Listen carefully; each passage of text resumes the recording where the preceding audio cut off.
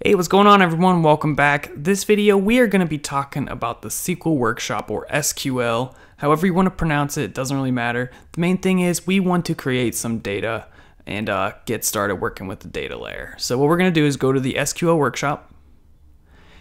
And in here you're going to see some recently created tables. Again, these tables are from the applications that we have created using the app gallery and from a file.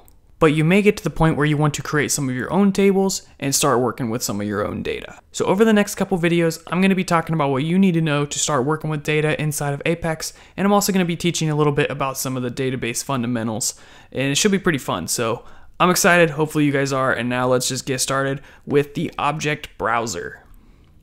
Alright, so this is where a bunch of junk comes up, and this is where you can view any data for a particular table. So for example, we can look at orders, and you'll get information about the table.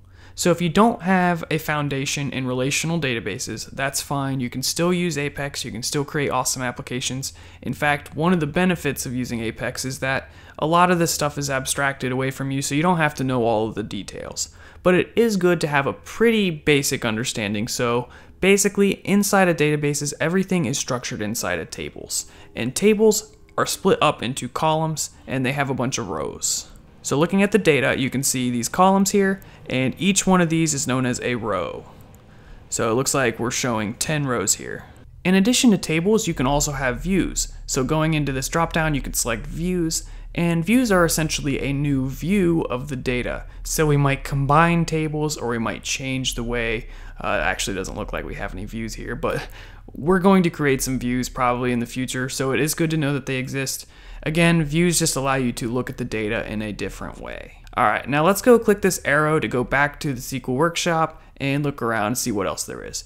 The next thing on here is the SQL Commands button. Here you can put SQL in directly if you know that. Just as an example, you can say select 5 plus 5 from, and then say dual, D-U-A-L, and then click run, and that'll give you the result down here, 10. You can also select from tables, so you can say select star, which will grab all of the columns from, I think the table was named tasks, and then run, and you can see we can get the data this way. If you create a query that you really like, you can click save, give it a cool name,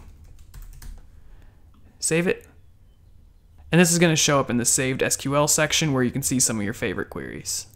Alright, now let's go back. Next thing I want to show you is the utilities, and here is a lot of useful information. The first thing I want to show you is the sample data sets. So if you want to basically start with some data and then build an application from this data, you can do that here.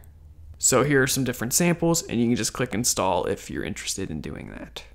We're actually going to create some data ourselves, so we're going to skip this, but this is a great place to start if you're interested. So let's go back to the utilities, and the next thing I wanted to point out on here is Quick SQL. So what is this exactly? Quick SQL allows us to create SQL, or SQL, I keep switching the way I'm saying it, but I don't think it really matters. Basically, like the name would imply, it allows us to create SQL very quickly. So for example, I can create a table in here by just saying users and typing in some columns, and look at all this SQL that comes up over here. So the next video, we're going to be talking about the key things you need to know about Quick SQL, because it's a powerful tool, not only for building out your data, but if you're trying to learn SQL, well, you can type out some stuff over here and get the appropriate SQL over here to help you to study up on some different things. So hopefully you're excited for that. Please be sure to subscribe if you've enjoyed this content. And yeah, I'll see you guys in the next video.